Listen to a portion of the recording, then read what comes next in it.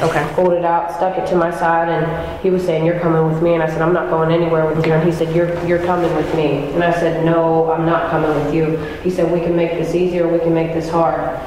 And then soon as I said that, the buses started pulling up. He panicked. And I said, "I'm going to get the police now." He jumped up as he went around the corner. Here came the police officer. Police officer just bypassed him by seconds. Didn't see him and didn't know anything until I ran to the first bus that pulled up. I walked straight in the doorways and I was like, "Notify the police immediately."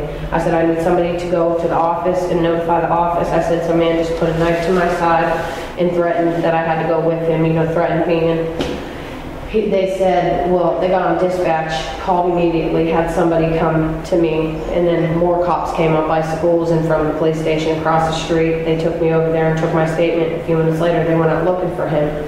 Well, the description I gave of him was somebody they were already looking for, I guess. They said he was wanted for a few other rapes and an attack on a pregnant woman and an attack on a police officer's daughter or something to that effect. And they said that I couldn't have gave a better description of him.